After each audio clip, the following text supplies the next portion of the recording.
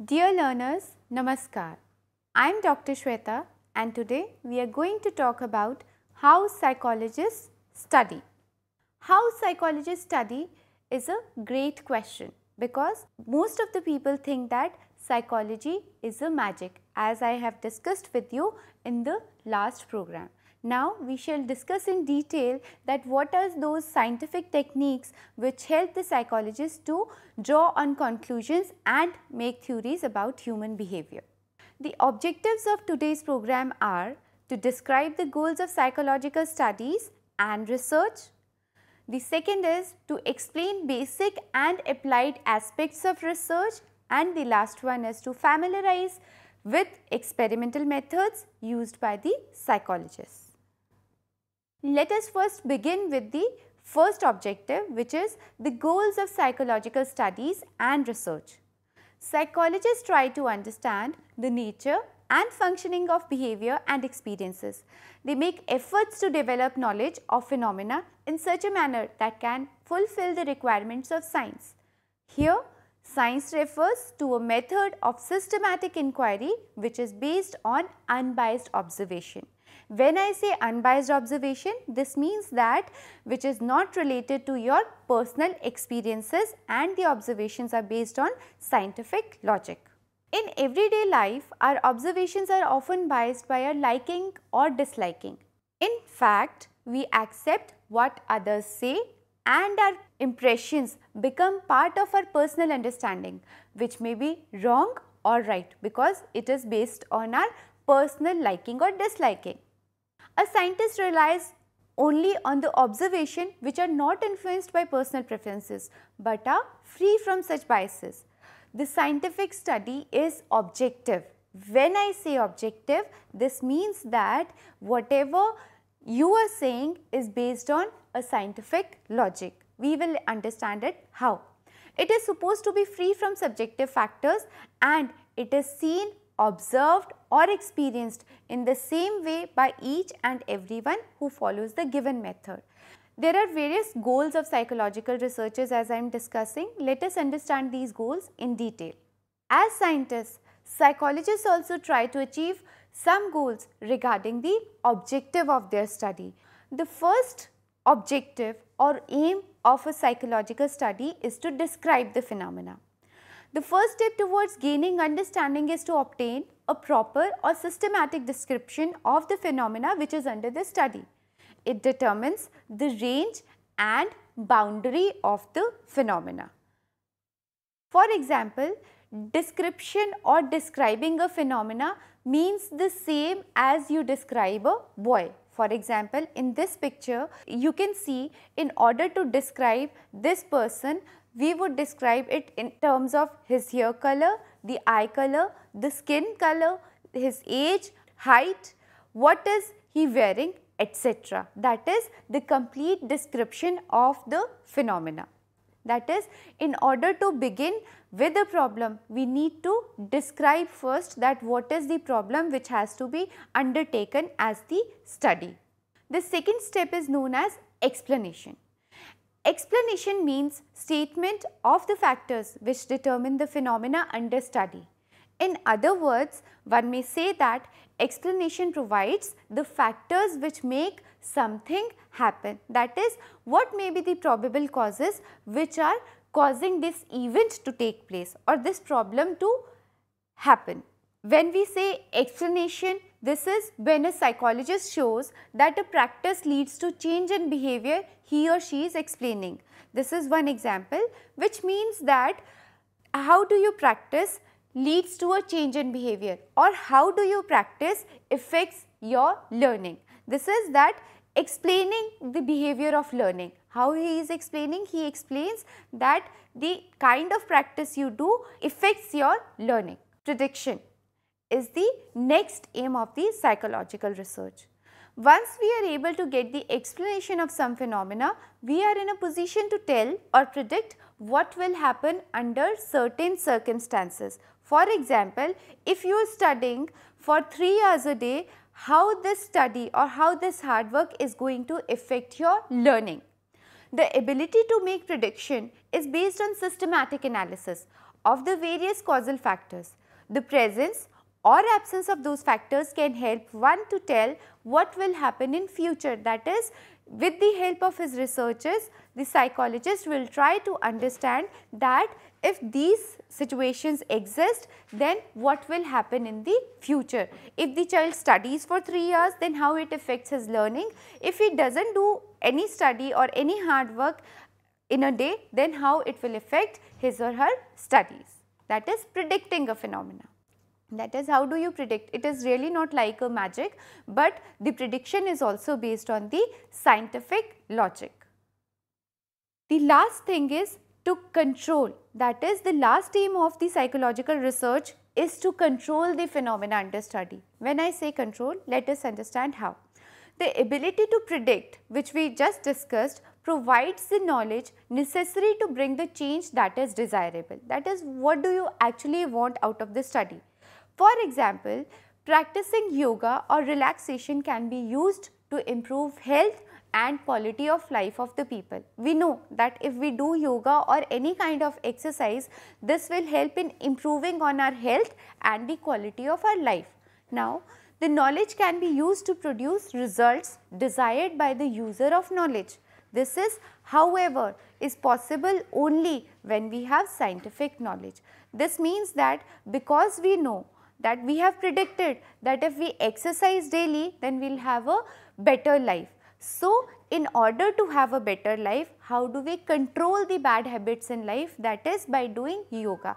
So, this is, you have done some research, and from your research you have found that daily exercise leads to a healthy life. So, you have predicted, and now you are controlling the bad habits of living a life by inculcating the practice of yoga or certain exercises in an individual's lifestyle. That is, you have controlled the unhealthy lifestyle of an individual. Now, the second objective of today's program is to differentiate between two kinds of researches. One is a basic research and an applied research. Any study or research begins with a question or problem that we want to answer or solve. Such problems are of various types.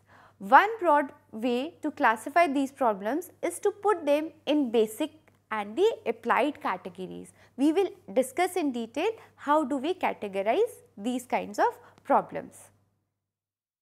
First is the basic research. Now, let us understand what do we mean by basic research.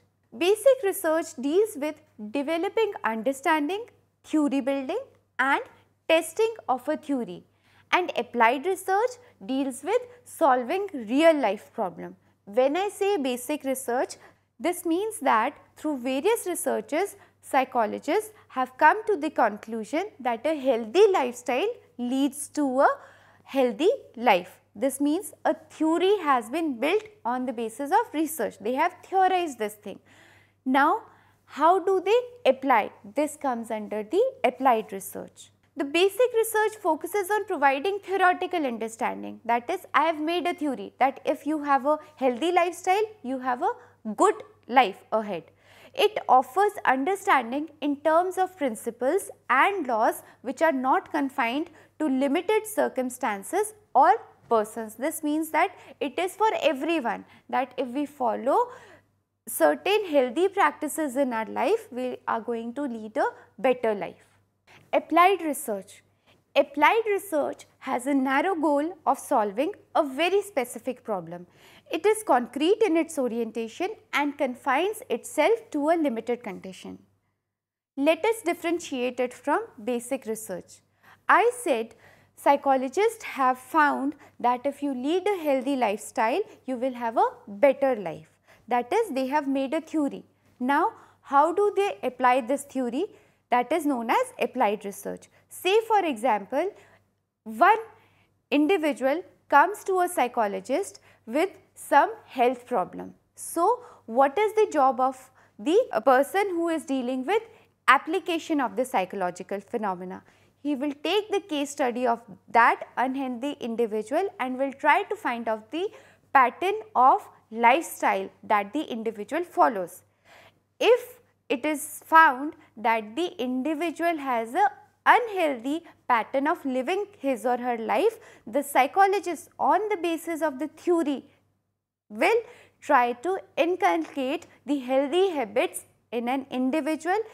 The psychologist will try to counsel the individual to lead a healthy lifestyle. That is based on the basic research, based on the theory that is there in the books, he will apply that theory to help the individual solve his health problem. That is how basic and applied research are different. Let us come to the last objective and very important objective of today's program, that is, what is experimental method. As I have discussed with you earlier that how psychologists study, which means that psychologists are applying different kinds of technique in order to gather data and to use that data for solving various problems.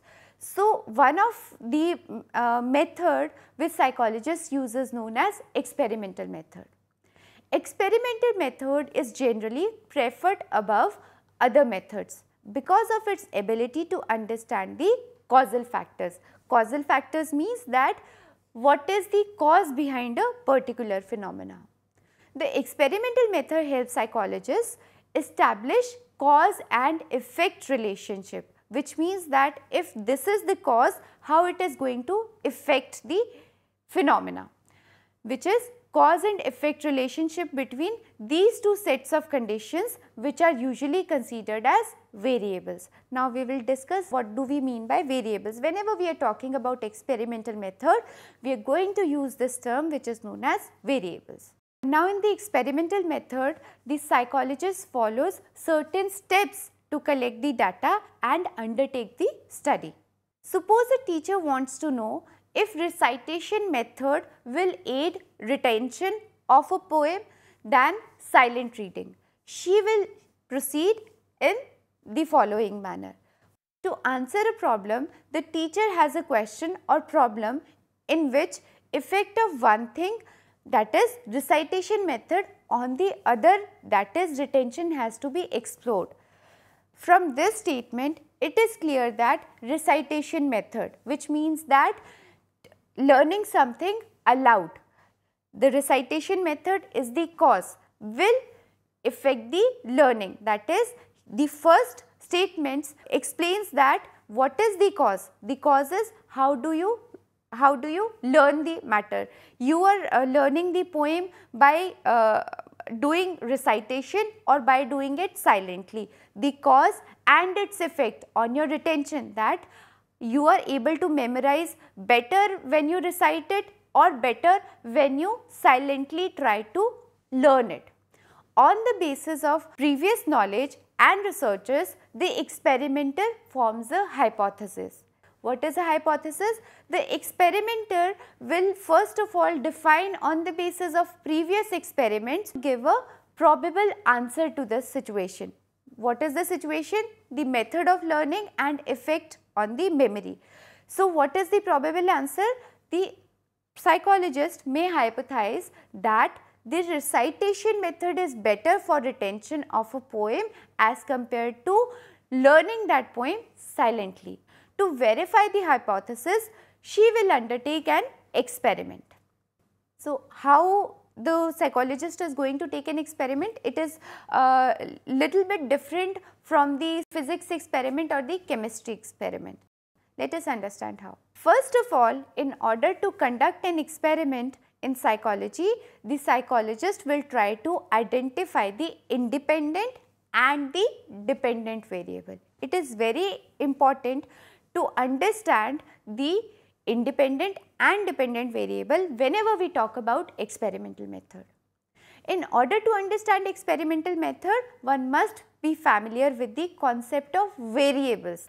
Variable is any measurable attribute of objects, things or beings. They can be various variables. Quantitatively measured variables, that means which has some value, are age, intelligence, number of trials, sex, religion, caste, etc. The experimenter is concerned with two main kinds of variables. One is an independent variable and another is a dependent variable. An independent variable is manipulated by the experimenter. For example, method of learning is independent variable in the present case, because when I discussed, I said that how the method of learning or how the recitation method will affect learning. So, independent variable is method of learning, the cause. Independent variable, in order to understand its effect on some chosen aspect of behavior, which is your learning. Now, effects of independent variable, IV here refers to independent variable and DV here refers to dependent variable. The effects of independent variable are observed on the dependent variable. In other words, dependent variable is the consequent variable on which the effect is to be observed. While studying the effect of independent variable on the dependent variable, the relationship is often influenced by a number of factors that may be present in the environment. Such relevant variables need to be controlled by the experimenter. What do we mean by these variables? They are external variables. Say for example, we are only interested in the recitation method, that is how you are learning, how you are processing the information, on the effect, which is how you have learned. But how you are learning can contain other variables also. For example, you might be learning in a noisy environment.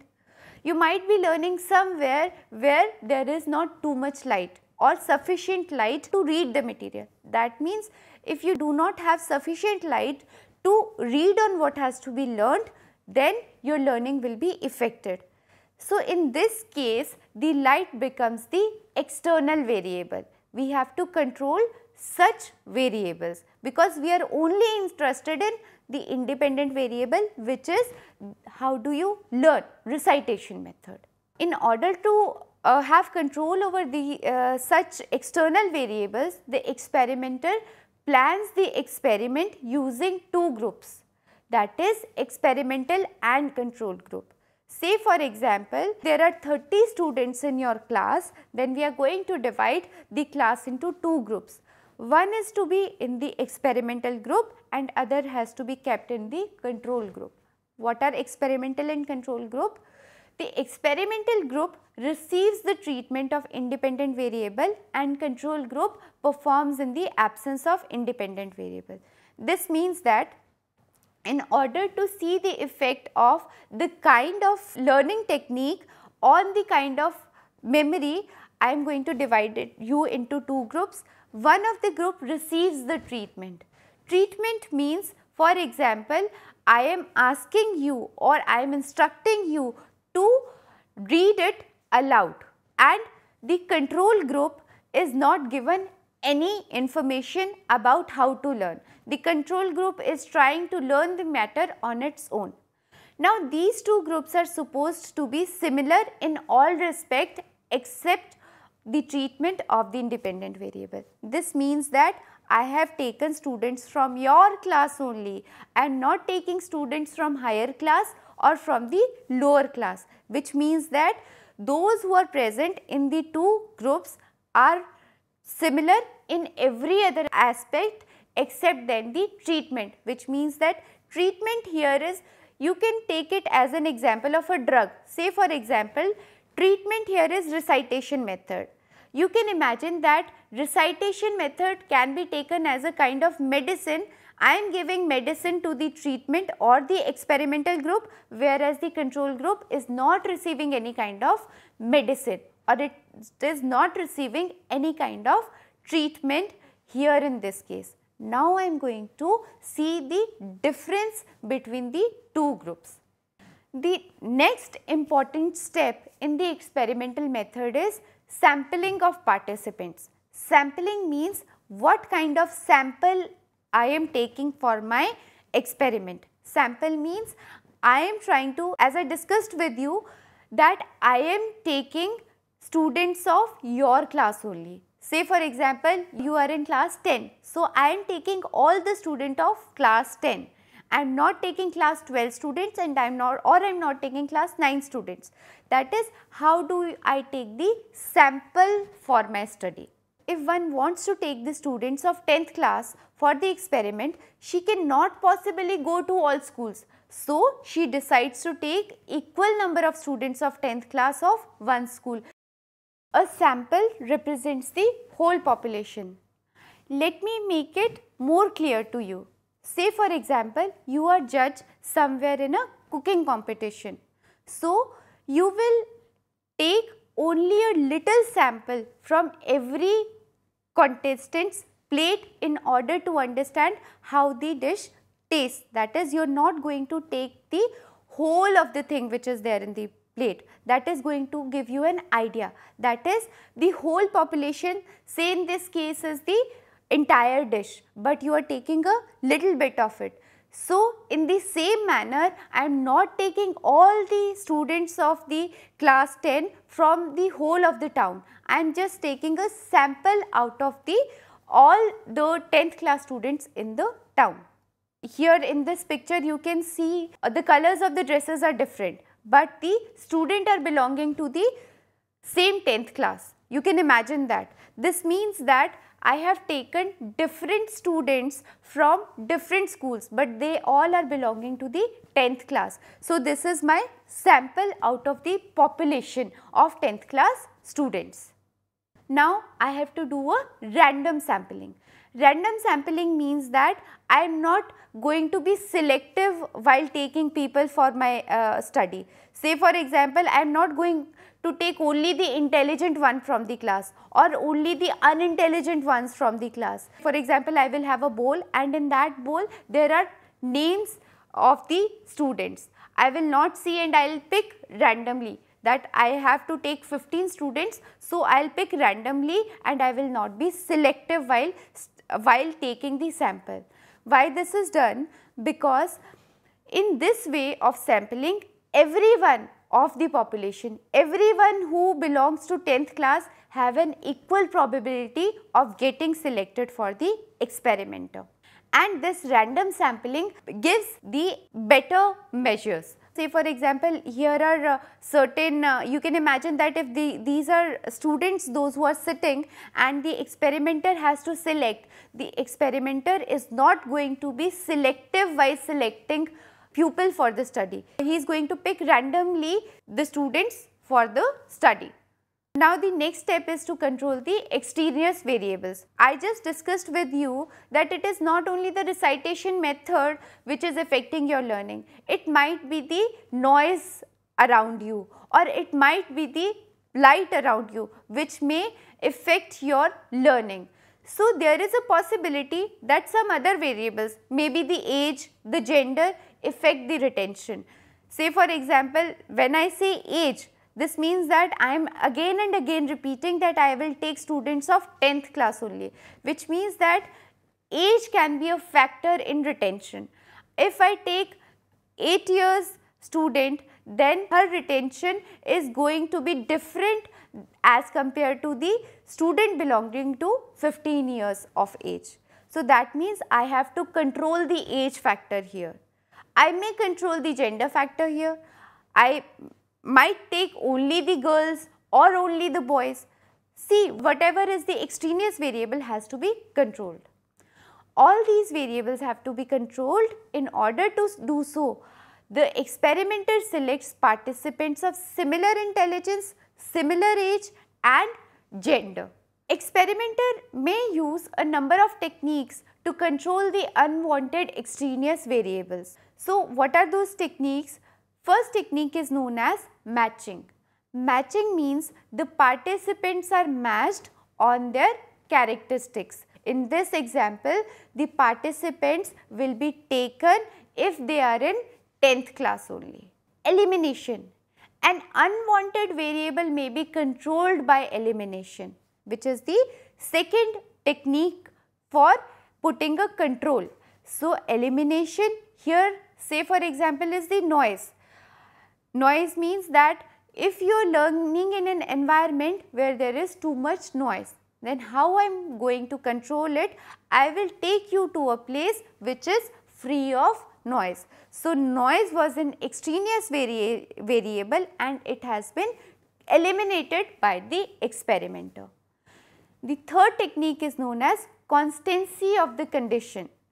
If elimination is not possible, the condition may be made constant for the entire duration of the experiment. When I say constant condition, this means that if noise cannot be controlled, then what the experimenter is going to do? The experimenter is going to make the conditions constant.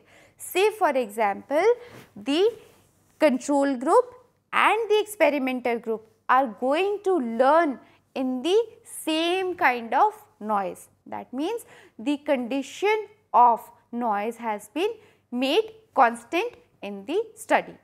The very important step in the experimental method is known as planning or designing the experimenter. The experimenter will select group of students, divide them in half and give them same material, poem in this case, to memorize. One group is instructed to read the material silently. I said it has to be the control group. The other group recites the poem loudly. Loudly means the treatment which is given for the same amount of time. This group is known as experimental group.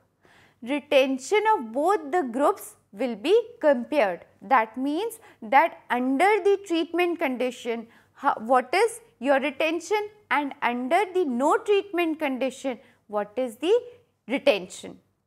Say for example, this is a group and I am going to divide this group into two equal halves, and then I am going to study the kind of technique that you use while studying and what is its effect on the dependent variable which is your learning. Verifying the hypothesis. If the experimenter finds a significant difference in the amount retained by the two groups, she may infer that recitation method is better for retention of poems. These findings will prove the hypothesis. In the very earlier slides, I said that hypothesis is the probable answer to the question. The question is the kind of learning technique used and how it is affecting the retention. So, I said that based on the previous experiments, the researcher had made a hypothesis that recitation method is better for retention. So, when the experimentation found the significant difference between the learning of two groups, the control group and the experimenter group, which means that the learning of the experimenter group was better because of the recitation method as compared to the control group. This means that the hypothesis is proven now. Although the experimental method is widely used in the psychological research, it has certain limitations as well. What are those limitations? The experimental method is very powerful for gathering scientific data, but it also has limitations. The findings obtained from this may not apply to the natural situations because we are trying to control the situations. So, it may or may not influence the behavior of the individual. Sometimes an experiment might prove unethical or dangerous. In some situation, experiment may interfere with behavior that is measured because everyone becomes conscious that they are under study. So, their actual behavior might be affected. So, these are certain kinds of limitations of the experimental method. This was all for today's program. Thank you.